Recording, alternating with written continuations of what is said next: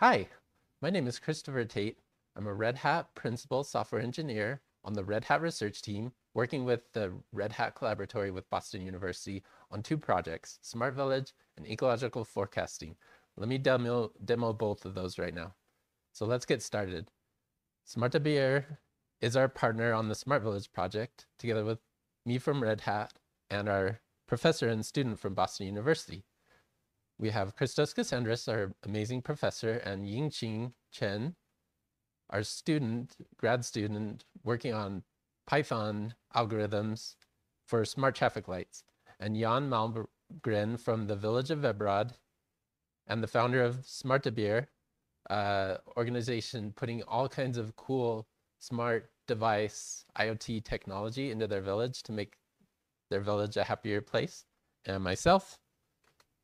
So we provide digitalization services. We have open APIs for smart cities, like our IoT node data and Crowdflow Observe for counting people on sidewalks or parking access, or smart traffic lights, traffic flow observed for observing vehicles in lanes and counting the number of vehicles. So that's an idea of our APIs. We gather real world data from IoT nodes in the village of Ibarad. Here are our IoT nodes and their data. And we interact with open source projects for simulating traffic, like the open source Sumo traffic simulator. This is our Python microservice that interfaces with that. And we help university students study smart indicators. So let me show you what I mean. Here we show the lanes of traffic that we're monitoring here, and sidewalks where we watch for pedestrians. We have a sidewalk here and a sidewalk here and a sidewalk here, but this one is missing because I wanted to import it right now as a part of this live demo. So let me open a new terminal, and we are going to open up a debug pod to NERC and our project in NERC.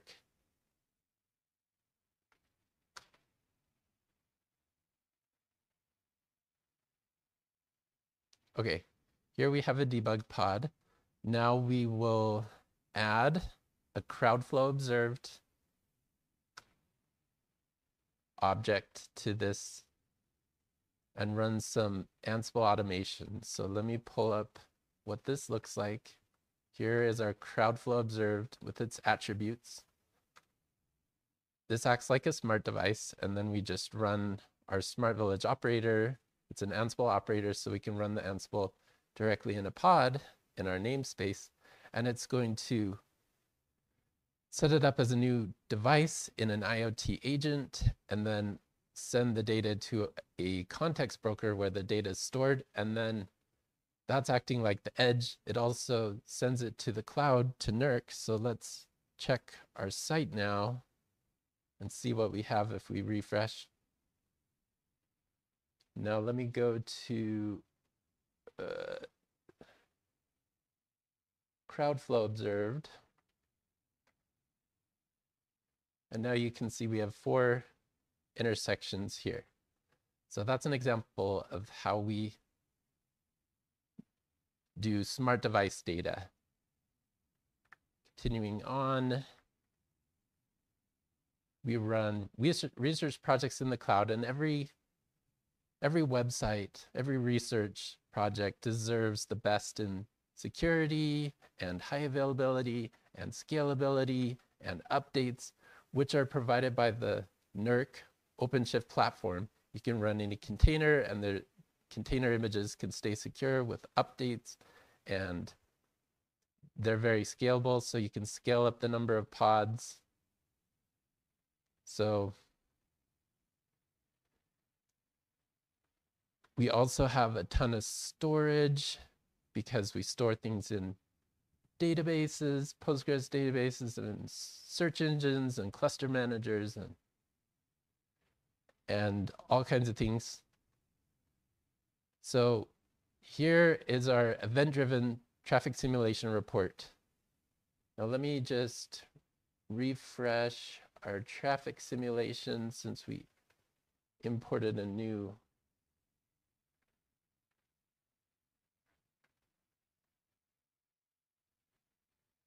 road here, refresh. Now we have that, all four parts of the intersection. We'll go now a traffic simulation. You can create multiple simulation reports off of a traffic simulation.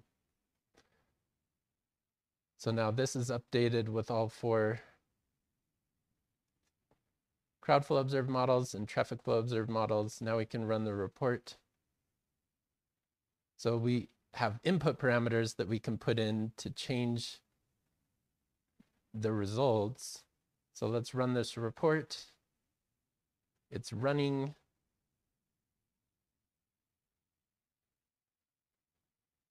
What it's doing is it's doing event-driven message. It sent an event-driven message to another microservice that performs the calculations, the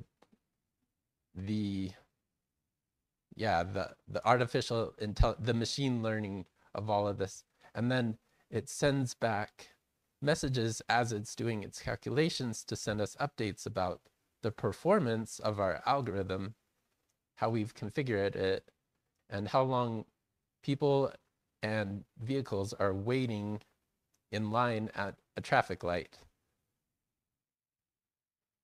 It does several iterations to improve the performance of our graph.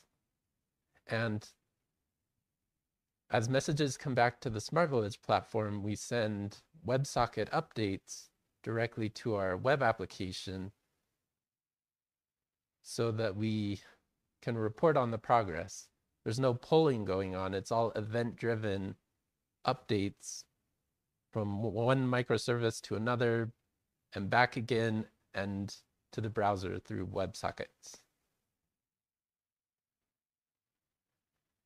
So there you go. Our report is completed. You can imagine this as traffic performance over time. So as traffic comes in, you continue to iterate on the traffic parameters and improve the traffic performance over time, as you can see here. So it's pretty cool. Take a look at we already took a look at our architecture. So we connect to several services, and we have several open source communities, from GitHub to Quay.io for our containers, GitHub for our source code, Maven Central for our Java library artifacts, and a mailing list for updates, and YouTube for videos. And we use the FiWare standards for all of this. All of this is best practices for developing hybrid cloud applications at the edge and the cloud.